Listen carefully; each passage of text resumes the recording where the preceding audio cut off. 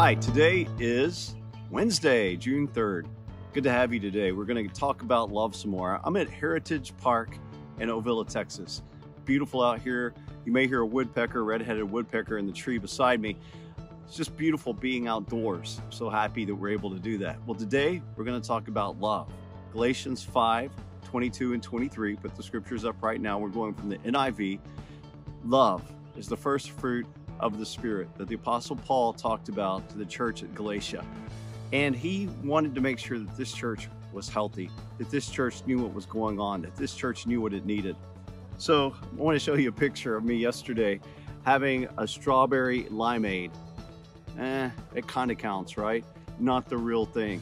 Sometimes we think we're doing the right thing, we're doing the real thing, and it's kind of substitute. Yeah, there were a few chunks of strawberries in there, but it wasn't the real fruit that I was eating. I had other stuff mixed with it. So what Paul was talking about was the real fruit, the real deal, really eating and feasting on the spiritual fruit because it's healthy. And this week, we're talking about love, which is strawberries. That's what I've named this week, is strawberries, because at weddings you see them, Valentine's Day, special celebrations, chocolate-covered strawberries. They're great. So we're going to go to verse 5 of 1 Corinthians 13. Yesterday we looked at love is patient, love is kind, it does not envy, it does not boast, it is not proud. So today verse 5 says, it does not dishonor others, it is not self-seeking, it is not easily angered, it keeps no record of wrongs. So let's look at these four things today that love should be. First of all, love does not dishonor others. Love doesn't talk about other people and tear other people down while building self up. That's opposite of love. That's not anything like Jesus. Jesus was about encouraging, building up, speaking good things. And you know, you've heard the whole old adage, if you can't say something helpful or nice, don't say anything at all. So we want to be nice, we want to be kind, and we want to honor people, not dishonor people. You say, well, you know, how do I honor people? Well, prefer them, treat them nice, say nice things to them, say nice things about them, say nice things about them behind their back. What? Yeah, talk good about people behind their back. You know what the opposite of dishonoring or honoring people is? The opposite? Probably gossip, talking about them behind their back. So go ahead, talk behind their back, but in a good way. Tell them how much you appreciate them. Let the word get back to them that you've been speaking well about them. Try it. Honor people, because that's love. The second thing is love is not self-seeking. It doesn't want to say, hey, this is what I need, and I don't care what you need. If you love me, you'll put up with me, and you'll do what I need. No, it's not about getting everything I need. That's the flesh.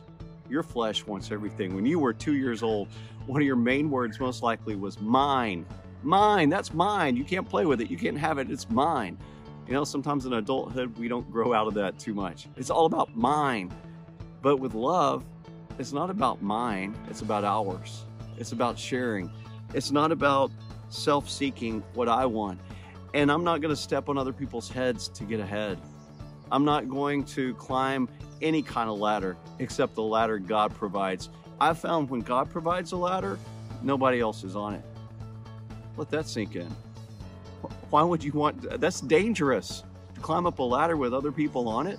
Somebody's going to get hurt, and a lot of times it's going to be you. So the ladder that God gives us is a ladder with no one else on it.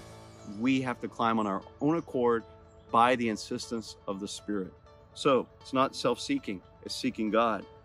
Love, thirdly, is not easily angered.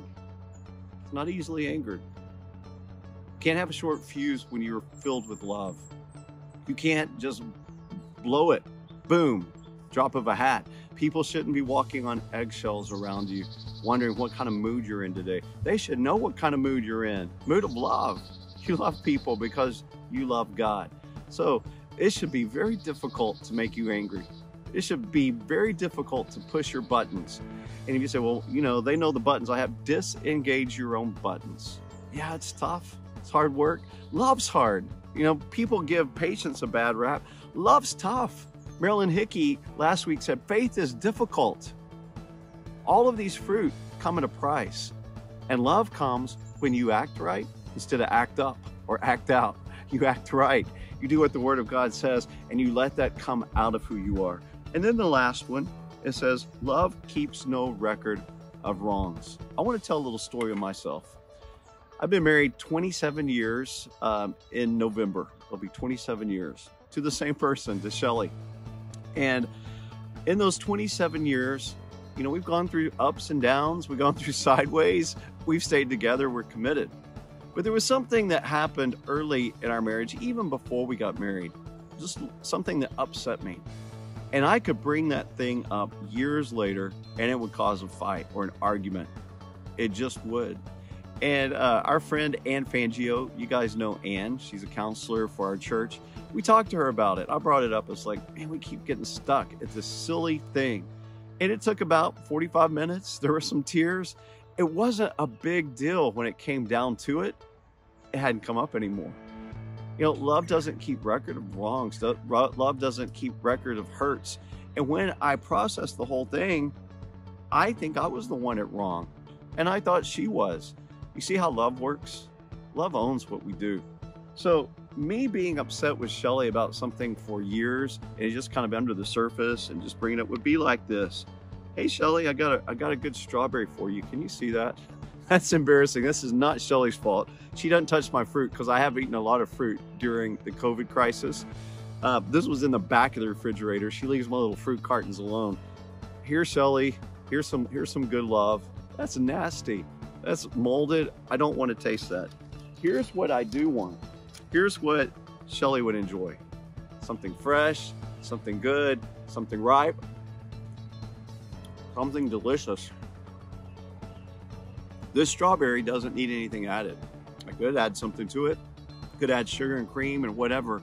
But the unadulterated flavor of pure strawberry, no joke. That's good stuff. Learn to love. Have love in your life. Do the things that God has called you to do.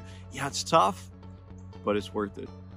Tomorrow, we're going to look at verse 6 of 1 Corinthians 13. Let me give you a little heads up.